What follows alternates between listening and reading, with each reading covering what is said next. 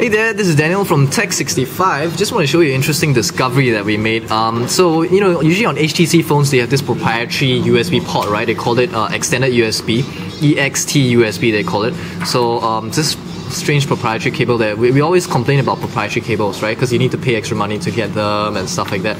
Yeah, it's just silly. So we made this very interesting discovery because we noticed that the size of the thing and the number of pins available on an extended USB is exactly the same as a normal mini USB. So we decided to wonder if these things actually work. So what we did is that we took a mini USB and then we just plugged it into this HTC phone. And hey, interesting, right?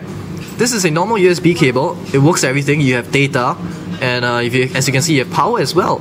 So essentially, what we discovered is that this extended USB and mini USB are exactly the same. The only difference is that the HTC cable has a little extra thing here. Yeah. By the way, a moment of silence as you admire this HTC phone that we have here.